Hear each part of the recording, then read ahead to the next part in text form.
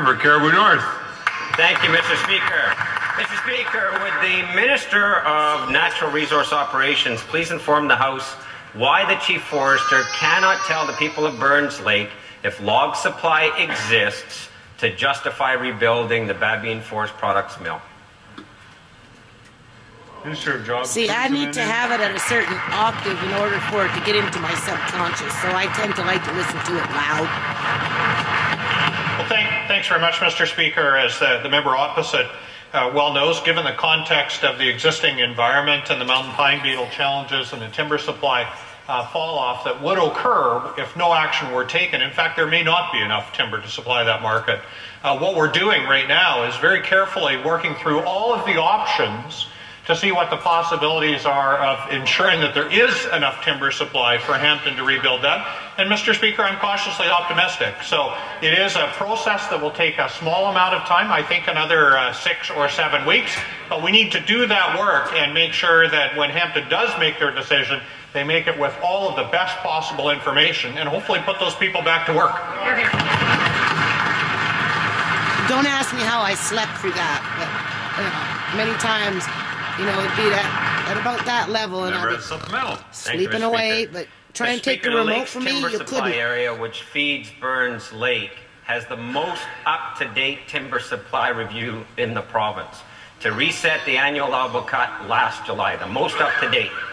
The Minister of Natural Resources has sitting on his desk the most up-to-date assessment of options in that area for expanding that cut. And yet, with the most up-to-date information available, this government can't answer the question of whether logs exist or not for rebuilding that mill.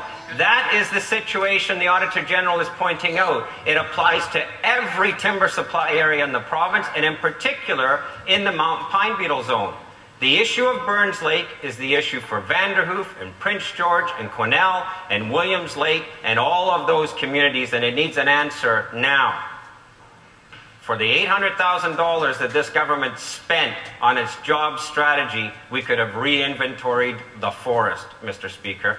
My question is to the Minister of Natural Resources, will he commit today to make sure that in next week's budget, the resources are there to re-inventory our forests and answer the question of when mills will close and how communities are going to have to adjust to the post-mountain pine beetle world?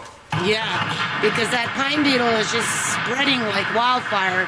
They don't have a handle on it. Thanks very much, Mr. They Speaker, used to beat up, the Liberals used to beat up the NDP and say, oh, well, it's all your fault, because when you had a chance, you didn't do nothing. But 11 years later, I don't see the Liberal government doing anything about it either. That the timber supply just in the Lakes District would not be adequate to support this mill. And I'm sure that the member opposite and they know they have a problem. I know he's very knowledgeable in this area. So, the issue is we need to look at the broader region, which the member opposite does point to. So in other words, we need to think about the entire region, starting in Smithers, going to Prince George, and down through the Cariboo. So the completion of the member's question in terms of suggesting that we need to figure out a fix for the broader region, I think is quite accurate. However, I do hear the critic opposite, Mr. Speaker, suggesting that these logs are going to China. He knows that that is dead wrong. There are no logs coming out of this timber supply area or this region that go to China. In fact, the logs out of this province are typically coastal logs, which don't represent the type of quality that this mill needs. So I hope that the critic opposite stands up and admits that the timber supply that he's trying to pin on the hopes of people to Burns Lake has no reflection of this at all.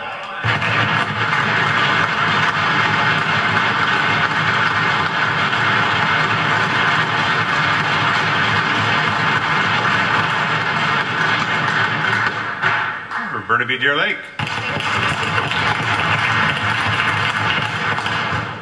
Chilliwack has the longest trial delays among BC's provincial courts. On average, there's a 16-month delay to find the next available court date. On January 30th, after a 51-month delay, Judge Wendy Young stayed proceedings in Chilliwack Provincial Court for a drunk driving case. Worse, in this case, the accused was first convicted, then still walk free because of the delay. Judge Young noted that, and I quote, "There has been institutional or systemic delay of approximately 33 months, unquote. Almost 3 years of delay directly attributed by the judge to a system in crisis. At the very time, the day that yet another criminal walked free in British Columbia, this time in Chilliwack, the government had sat for almost 6 months on a scathing audit that said the justice system is in a mess caused by the BC Liberal government. To the Attorney General, when is she going to show some leadership and act decisively to fix this intolerable crisis in our justice system?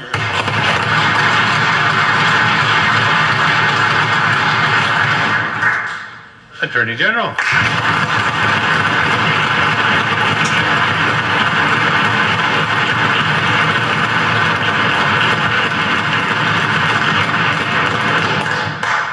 Thank you, Mr. Speaker. And as we have said continuously, I don't know why this lady's been minister of this and minister of that. Is unacceptable. Minister of healthcare and minister of schools and just every they year bounce in around. British Columbia, it doesn't make any sense to me. It's like passing the buck. Go through courts in this Nobody province. wants to take responsibility And for Mr. the decisions Speaker, that they implement along the way.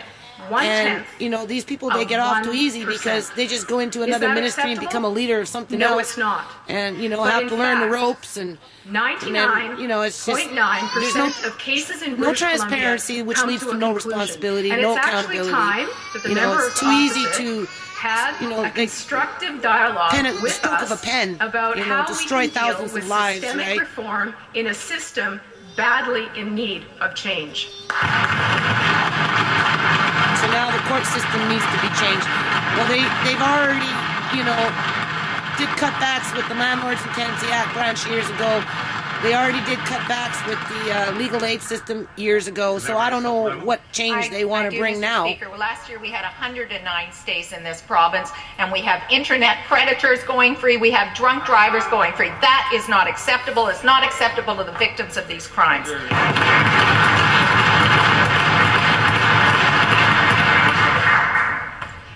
This government likes to point out the actions the government has taken or is going to take at some point in the future. Talks about things like the hiring of new judges. But Associate Chief Judge Gill pointed out, and I quote, "The appointments have had virtually no net impact on the severe shortage of the complement," unquote.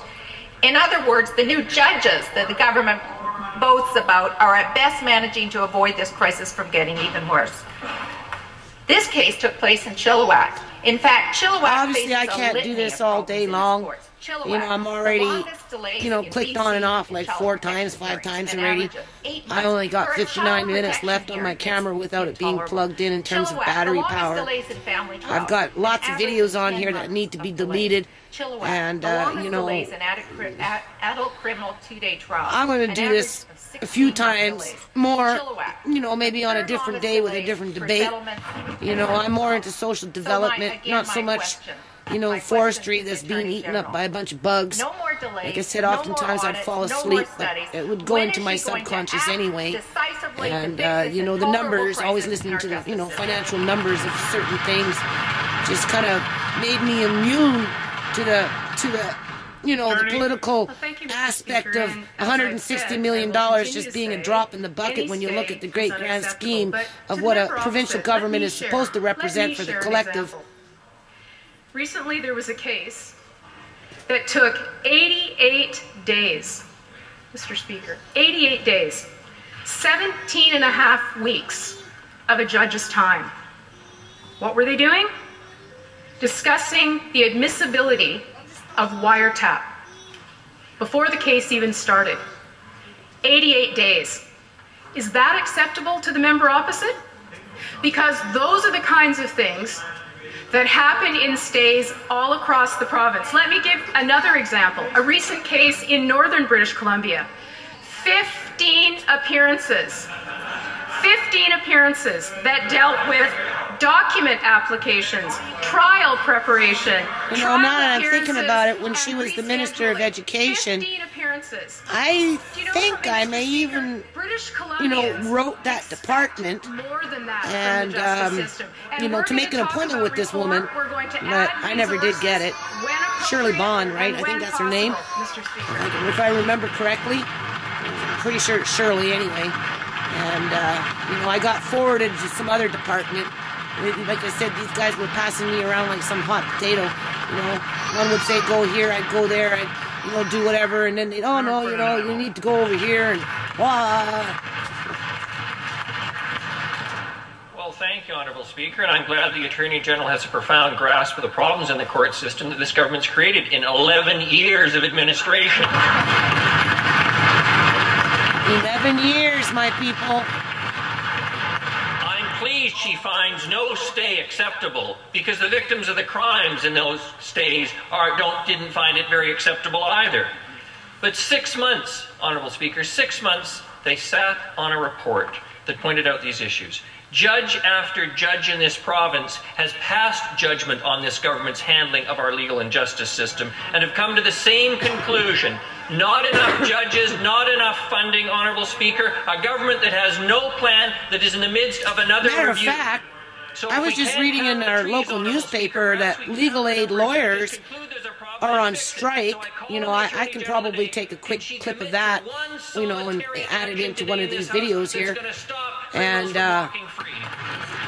they're just not representing poor low-income people that are coming in with criminal charges, and oftentimes a lot of them is petty theft, you know, crime, drug addiction, that type of thing, right? Hold on.